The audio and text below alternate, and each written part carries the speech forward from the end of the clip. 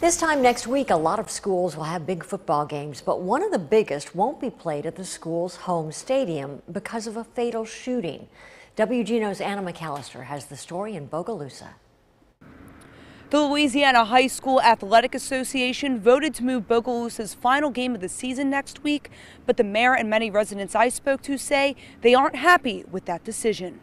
Lumberjack fans in Bogalusa are feeling let down, to say the least. I'm very disappointed because the actions that occurred at the stadium weren't even in the stadium, and it wasn't part of the people from Bogalusa. It's affecting us and our team in the playoffs. Their reaction follows the Louisiana High School Athletic Association's decision to move next week's final home game. I think it's a very bad decision. I mean, the boys have earned the right to play at home. In a 3-2 vote, the LSHAA chose to relocate the team and its opponent following a deadly shooting that happened at Bogalusa High School's homecoming game 2 weeks ago. I've reached out personally to the individual voters, actually, that made the decision to go against Bogalusa, and that's what I did. I took that route and assured them that, you know, we will take the proper protocols and beef up our security even more so they would feel safe. The shooting left an armed 15-year-old and suspect in a previous shooting, Jerry Smith of Covington, dead.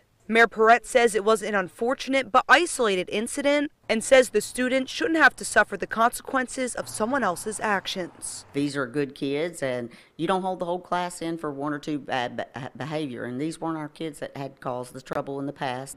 Bogalusa is scheduled to play Albany next week at a neutral location unless the LSHAA reverses its decision. Reporting in Bogalusa, Anna McAllister, WGNO News.